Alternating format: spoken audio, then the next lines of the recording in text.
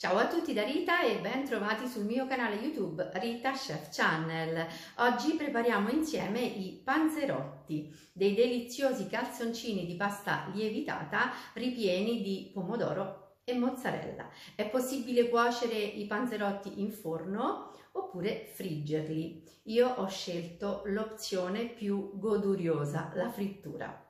Prima di andare in cucina vi ricordo come al solito di iscrivervi al mio canale se non siete ancora iscritti, di condividere le mie videoricette con i vostri amici e di cliccare sulla campanella per ricevere le notifiche dei miei prossimi video.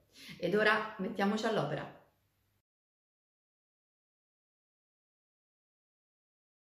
Per preparare l'impasto dei panzerotti abbiamo bisogno di 500 g di farina 0 con 12 g di proteine, 330 g di acqua, 5 g di lievito di birra fresco, 20 g di olio extravergine di oliva e 8 g di sale. Iniziamo a sciogliere il lievito in acqua.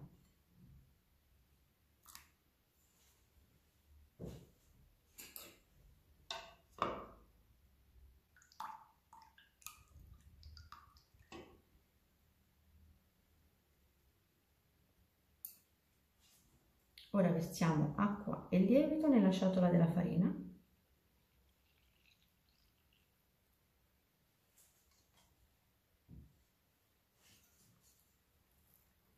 Cominciamo a impastare con un cucchiaio di legno.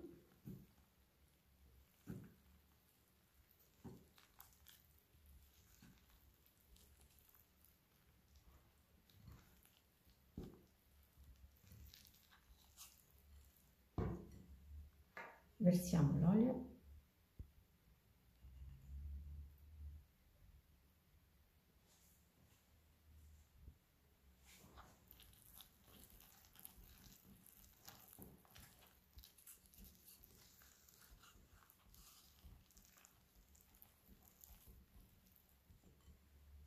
E il sale.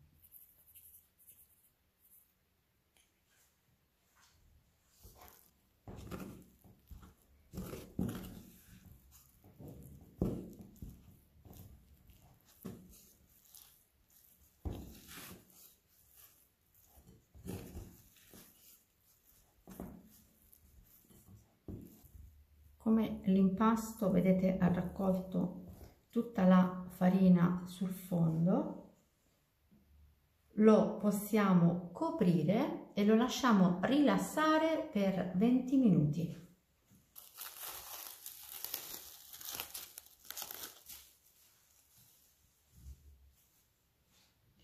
Dopo il breve riposo, lavoriamo il nostro impasto sul piano di lavoro.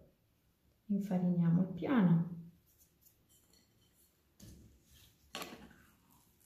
ci versiamo questo impasto completamente rustico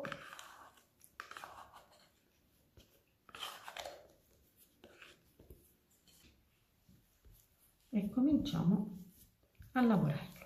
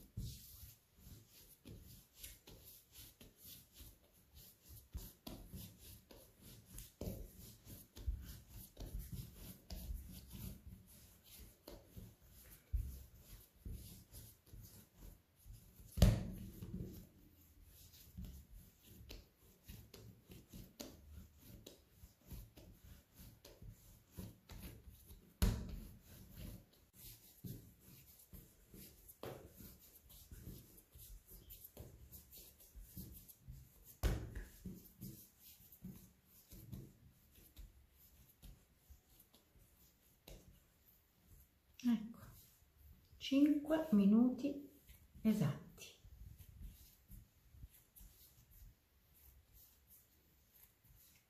Logicamente io sto lavorando così a mano, ma potrete scegliere di lavorare anche in planetaria. pronto per andare in ciotola a lievitare per un'ora.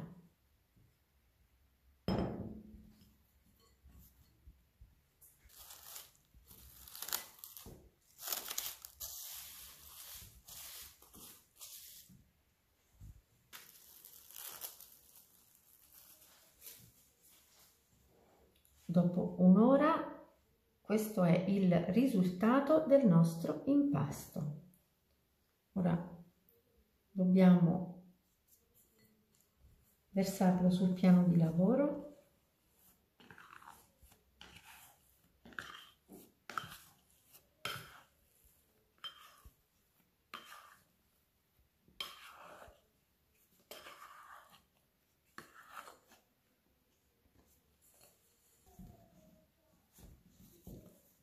Lo allunghiamo chiudendolo .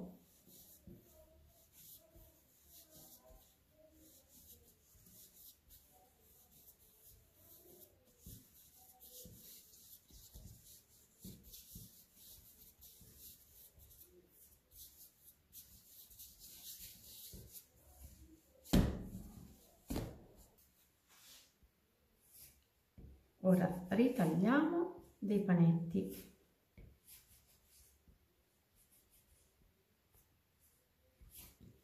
Adesso chiudiamo così i panetti, li pirliamo, facciamo delle palline e mettiamo queste palline su un vassoio leggermente spolverato di farina.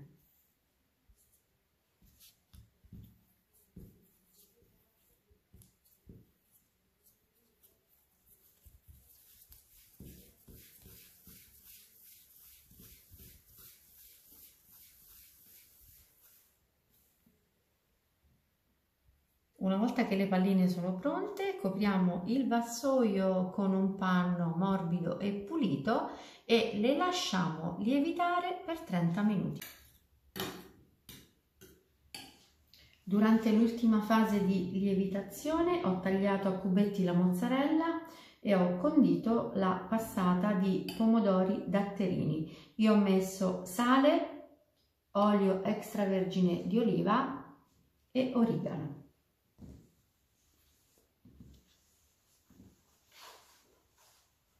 I nostri panetti, vedete, hanno raddoppiato di volume e adesso iniziamo a stenderli.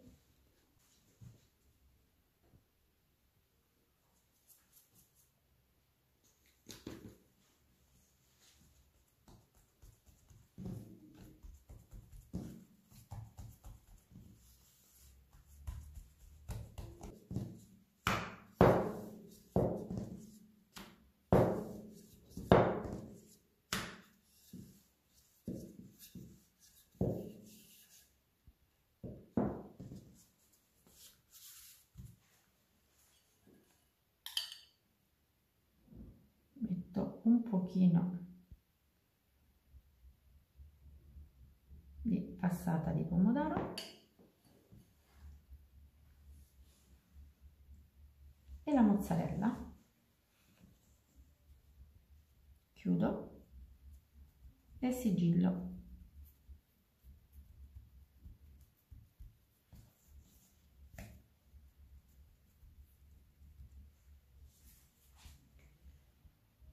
Vado a ritagliare un pochino di pasta in eccesso.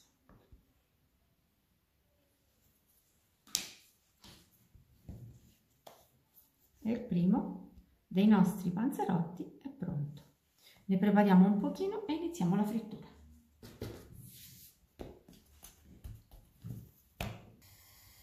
Vedete, l'olio fa le bollicine intorno allo stecchino. Quindi vuol dire che è arrivato a temperatura.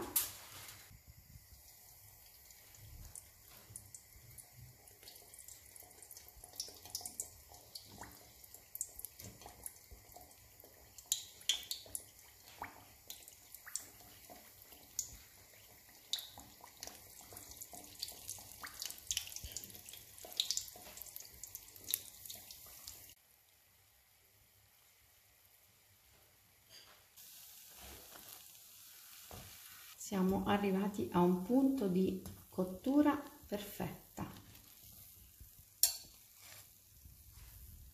Vedete la doratura? Ora li scolo in una ciotola con carta assorbente.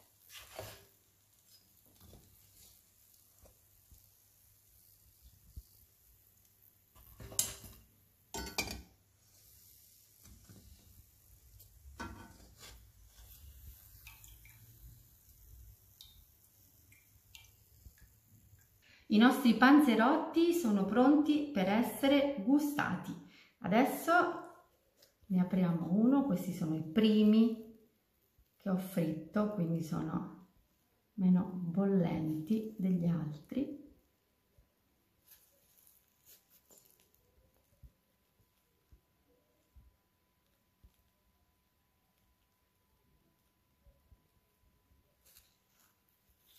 Eccoli qui. Vedete? È una pasta magnifica e sono davvero gustosi.